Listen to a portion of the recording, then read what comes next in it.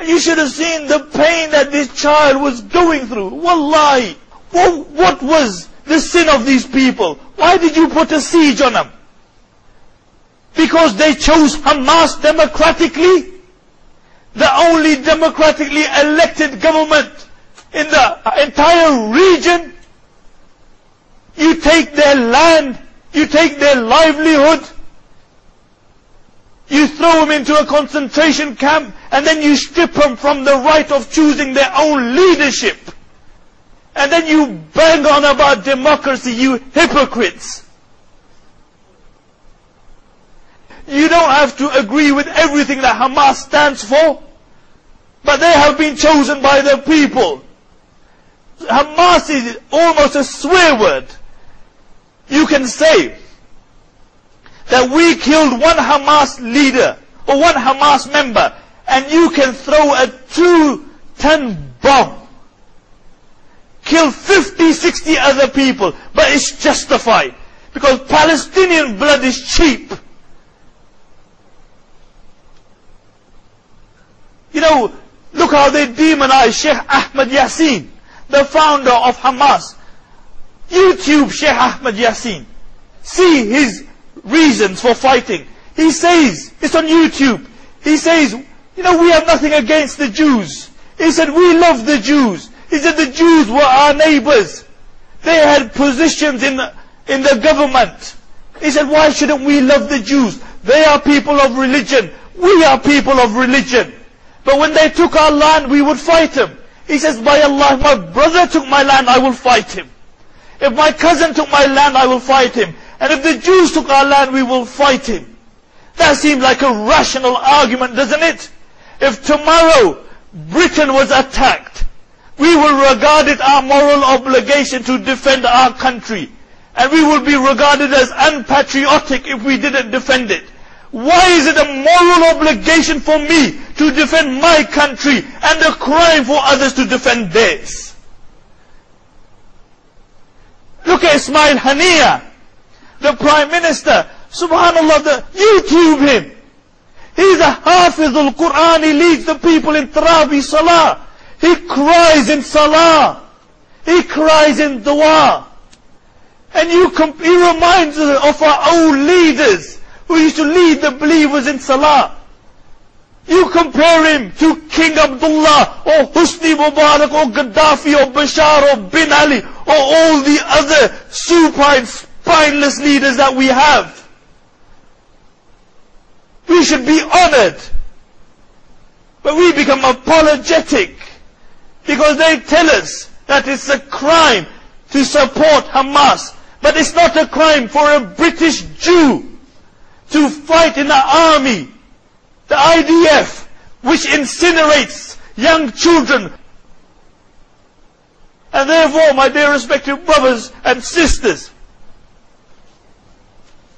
we have an obligation to these people. And let me come from a fiqh point of view. The Palestinians are fulfilling a fardh kifaya on behalf of this ummah. If it was not for the Palestinians, our third holiest masjid would have been under total occupation. So they are fulfilling a communal obligation on our behalf. And if they are fulfilling a communal obligation on our behalf, then it is a fardh that we assist them. Because Palestine is not just an issue of land or issue of oppression. It's also an issue of aqeedah. And therefore it's an obligation for us to assist these people. Now, alhamdulillah, you people are a testimony to the fact that we haven't forgotten Palestine. We haven't forgotten Palestine. And we will not forget Palestine. You know, we need to keep this momentum going.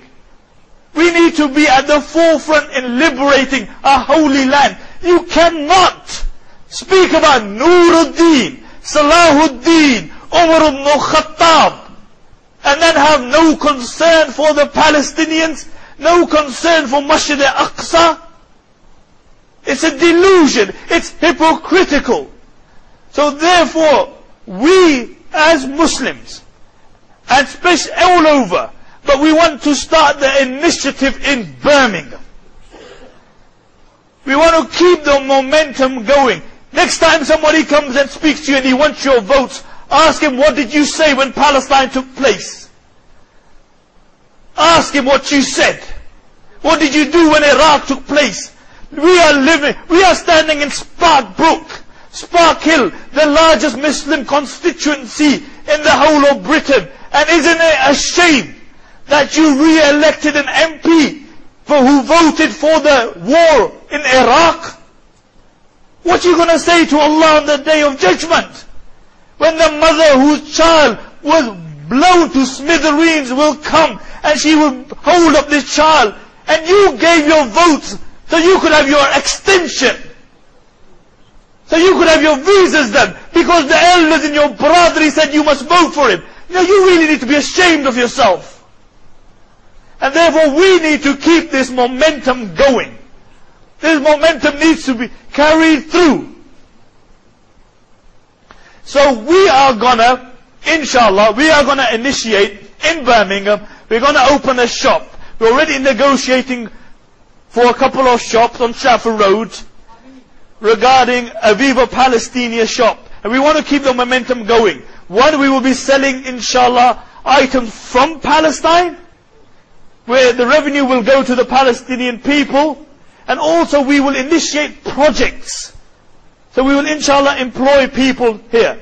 Now I want your contribution. Now the rental at the moment is working around about 10 to 12,000 pounds a year. Now we don't want the headache, because all the proceeds are going to go for a good cause. You know, running around every month looking for rent. Hopefully the business will sustain itself, but we want you to contribute toward this. So we want to today raise £20,000. And I'm not going to make it burdensome on anybody. The way we're going to do it is that we want 200 people to give us £100. Now, hands up, 200 people who will give. And wallah, your reward is by Allah. And if you give more, it will be utilized for the same cause. I don't see 200 hands. Oh, mashallah. So, short-sighted, still only about 50.